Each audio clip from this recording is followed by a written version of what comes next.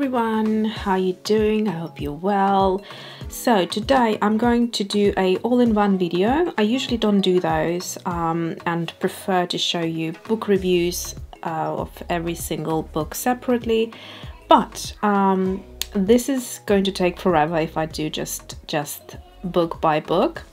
And I have loads of videos lined up, so yeah, I decided to do kind of like a short introduction of every book in one video, and then do let me know in the comment box which book you'd love to see first reviewed. So the same way as we've done it before with the other three books, you know, the Shirley Sherwood collection, the Georgia Keefe, and the Extraordinary Things to Cut Out, where I asked you to vote which book you'd like to see most, and then I gave you all the reviews anyhow, but just in that order so that I know which is more desired. So let's start. So I've got a couple of books here, or I have actually 5 books here, 2 of which are photography books, and I have to say every single one of those books is just pure perfection. Sometimes when you buy books, I bought all of these on Amazon, sometimes when you buy them online, it's sort of like a hit and a miss situation. All of these I find are just absolutely superb books. So first of all, I have the 2 books on photography here. So the first one is called Photographers on Photography: How the Masters See, Think and Shoot. It's by Carroll. So basically it's a small book, and here are all the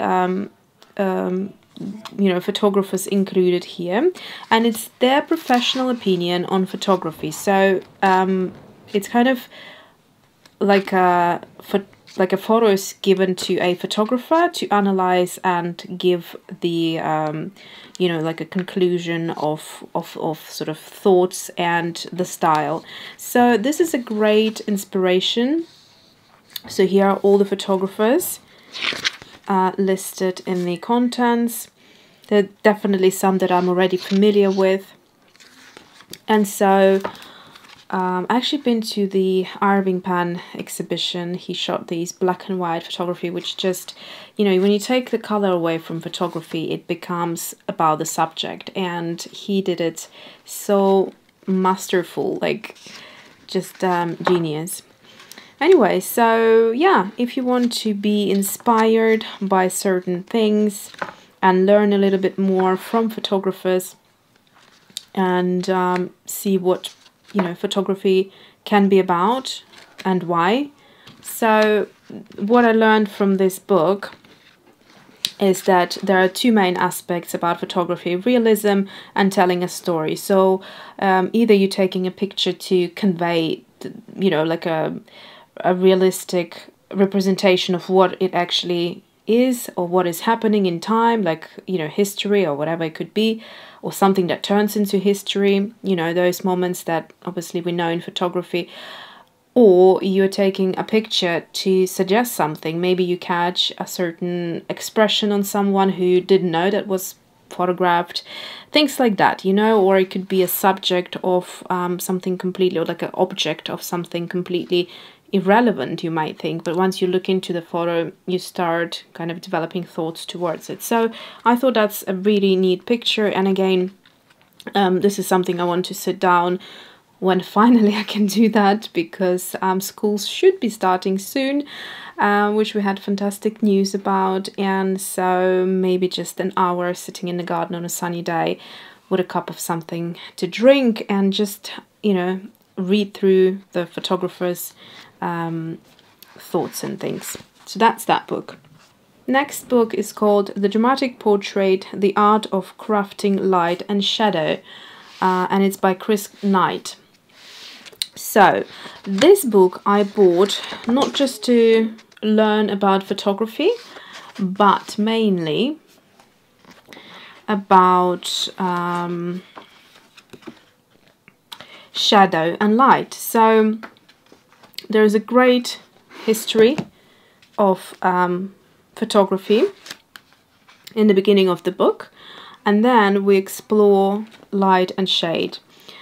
I am particularly interested in the portraits when it comes to shade and light. I wish they picked another guy here. They picked this bearded man, which is not very appealing. I wish it was sort of like a different face. So he's repeated through quite a chunk of book where they show different angle of light and how that impacts the photo of it and the expression of the face. And so it teaches you a lot. So this book would be fantastic if you want to learn about photography, because it's really done in a contemporary and professional and refreshing way. So it's done really well. Oh, this wouldn't be this guy better for that part of the book. But yeah, so, and then we have the chapter 3, taking shape, shaping the light, mood and face. And I was interested in this type of photography where it doesn't matter whether it's a man or a woman. I don't like the beard because that takes off a lot of the face part of the picture. When you have a face, what I want to do is to learn more about shading. So you can see here how where the highlights drop and the shadow is coarse. You can see sometimes, depending on what shape of the face it is, if it's the cheekbone here, the line is quite sort of, you know, sharp. If it's the forehead, it's a very soft shading. So this type of shading is what you need to learn when you want to do character or face illustrations. Again, loads and loads of this sort of inspiration here. And then this was quite useful as well, how color manipulates. There is the Michel Eugene Chevreul's color wheel, 1839. So this was the first color wheel actually put together. So it says here, these 72 color divisions are an early attempt to systematically organize color. So that's quite interesting. All these color wheels we are interested in today. And yeah, this just goes through color and the focus of it and things like that. But you can see there's loads of pictures where you can learn about, again, the shadowing and how you sort of turn your face. You can see very dark here and there where my finger goes, and then quite dark behind it. You can use these pictures as a inspiration for drawing. So it's a great book. And yeah, so that's for my, I'll just show you quickly for my illustrations here.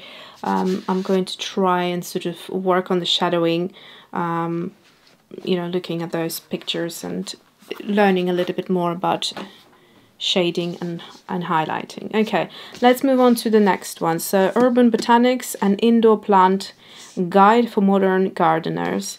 So this is by Koster and Emma Sibley. And I'll just bring it up here in case I butcher the names.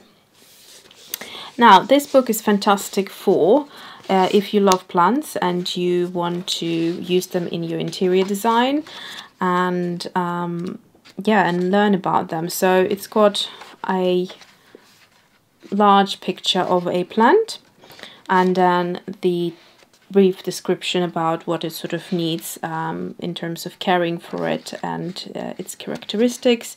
And they're all, it looks like, done with watercolor, so the style is really contemporary botanical style, so I enjoy that. Here's the fiddle leaf fig. And yeah, so this kind of ticks the purpose for both, for inspiration for botanical illustration, as well as actually learning about these plants, because I went to garden shop a few times now and started buying more plants, and it just, the house looks a lot more kind of cozy to me when there are little plants everywhere. dotted around, and then also I pick a nice kind of pot to go with it. So yeah, it becomes part of the interior design, but also just looking at them. And that's actually one of the things I wanted to do, is starting a new series, which will be me painting every one of those plants that I have added to our household. So that's that. Next one is called A Year in Flowers. So it says here, Florid Farms and New York Times bestseller. I'm not surprised. It's a stunning book and it's just gorgeous. It's a real treat, it feels like. It's a hardcover.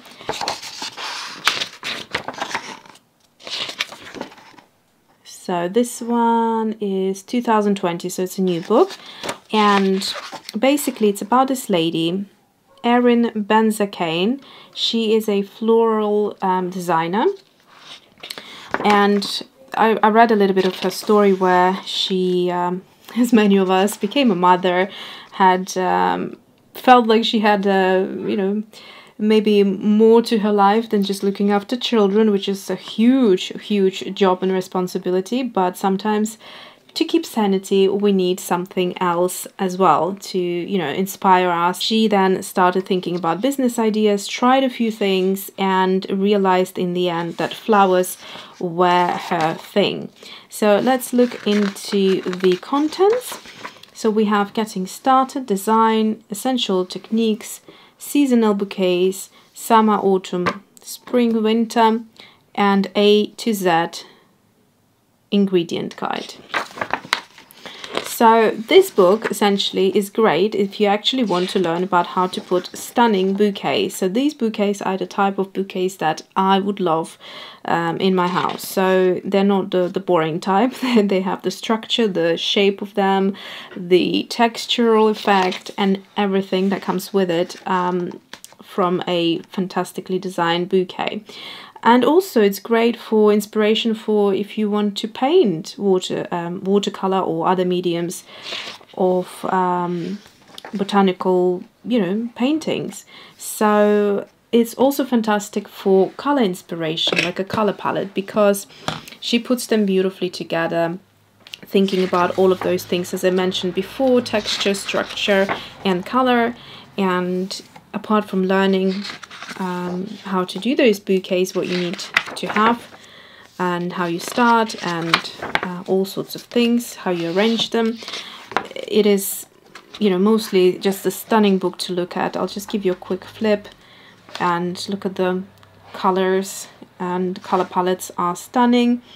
So she goes through and explains, you know, actually, because it's called A Year in Flowers, she goes through the year and explains what works best in which season. So for instance here we've got spring, and then she explains what foliage, what flowers work best seasonally, and it's arranged beautifully, as you can see, beautifully photographed, very contemporary way of looking at botanicals, and fantastic. So let me just give you another flip through. So here we're going now again, look at those beautiful color palettes and textures and whatnot.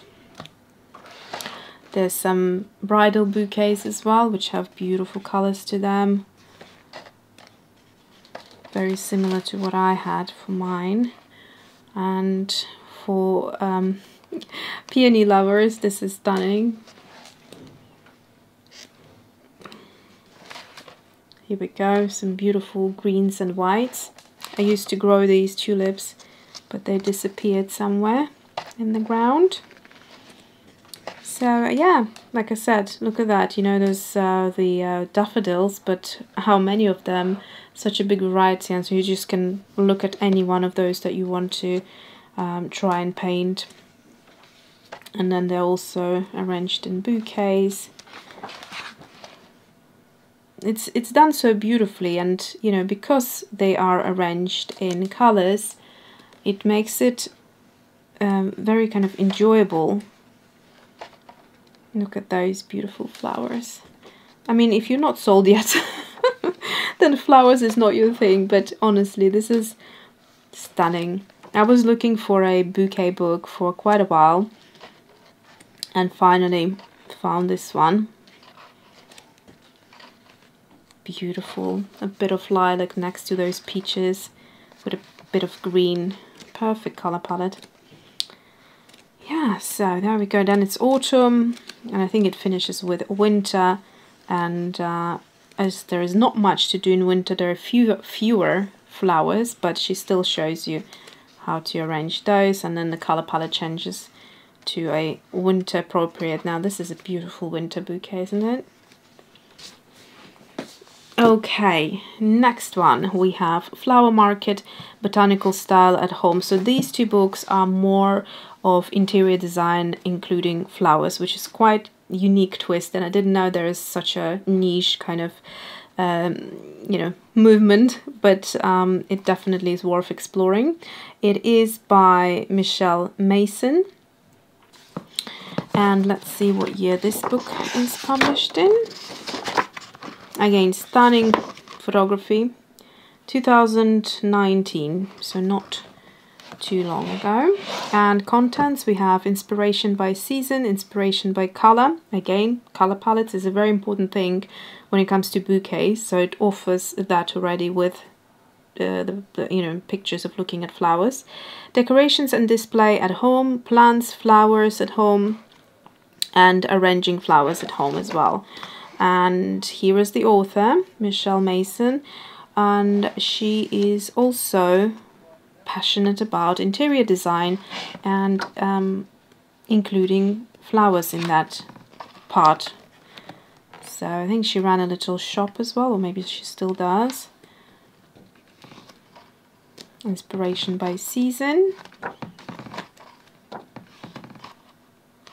So again, you know, this is more including interior design, so not just pictures of flowers, although there is plenty of them, but also looking at textures of furniture, the pots and things like that to present them in, and you know, what sort of style of home would fit which bouquet. And again, pictures are stunning, loads of color, very uplifting. Look at that, turquoise. That's right up my alley. Isn't that just a beautiful arrangement of things? So this is the autumn, and look at that. Beautiful, just really, really pretty. And loads of other color palettes.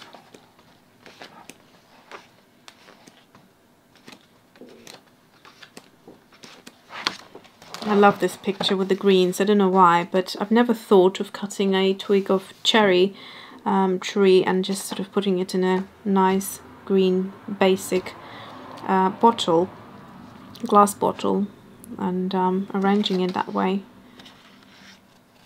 Very chic. Okay, so there we go. More color. So I suppose this is probably summer now.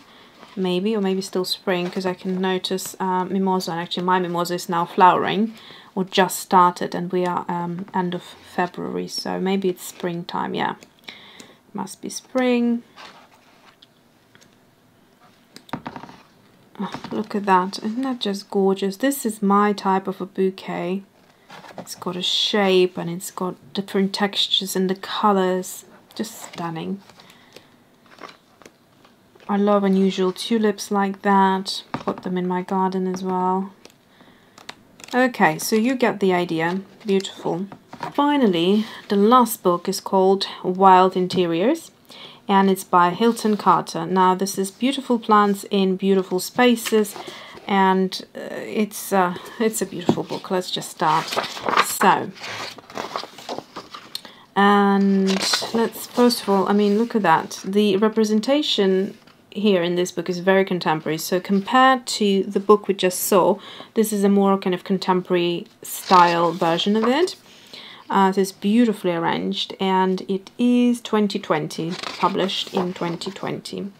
And here is the man himself, and he talks about how plants are such a major part of our lives, and how they, you know, make it, how they finish the interior. this looks very much like the one in, yeah, it is, the Royal Botanical Gardens in Kew. I went there before they shut to renovate, so I haven't been there since the renovation, and I actually have a picture standing on this staircase just about here, and it's just beautiful there. And hopefully at some point I can go back to London to visit it. And yeah, so here we go. It tells you about the plants, and it tells you about how to care for them, and then it dives into interior. And some of the images that you'll see here, it's literally like a jungle of all sorts of things. But yeah, I mean, these things take time to care for, so I'd imagine how much time it takes to water all of that goodness, and especially if you need to go on a holiday. That was my first thought. When you need to go away, what do you do then? But yeah, not that it's a problem at the minute. Okay, so look at that beauty. I mean, the decor is just right up my alley. I absolutely love it. Beautiful photography, so much inspiration.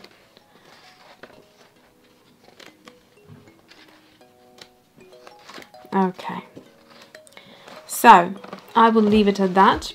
I hope you enjoyed it. Thank you so much. Let me know again which one you'd prefer to see first, if you wanted to see a full book review with a bit more detail. That is it for today. Thanks for watching, and see you soon.